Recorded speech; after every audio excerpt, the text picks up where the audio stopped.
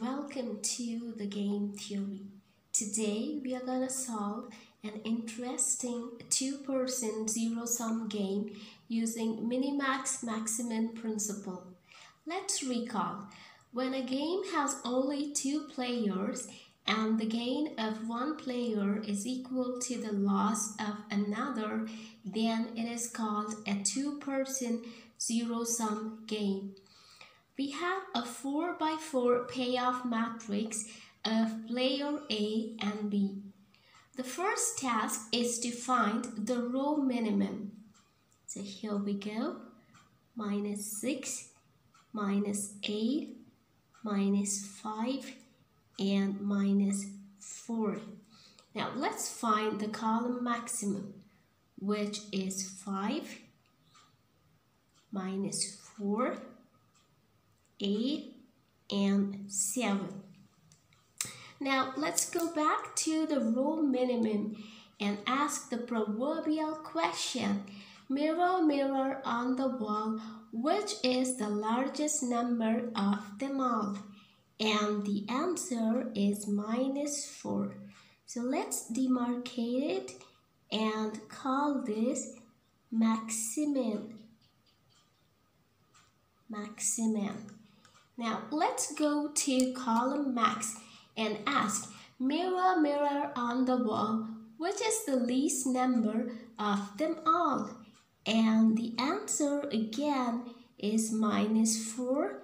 So let's demarcate that and write this as Minimax.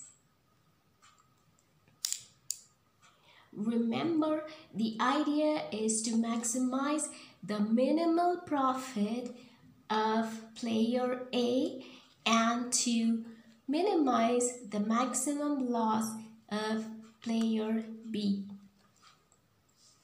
Now let's write the maximum value, that is -4, and the minimax value, that again is -4. So what have we here? Since Maximin is equal to Minimax, which is equal to -4, the game has a saddle point or an equilibrium point. Hence, it's a game of pure strategy, which means that both the players have an optimal strategy which provides the best outcome to each of the players. Let's see what's the best strategy for player A. Now, the best strategy for player A is the row corresponding to the saddle point, and that is 4. And the best strategy for player B is the column corresponding to the saddle point, and that is 2.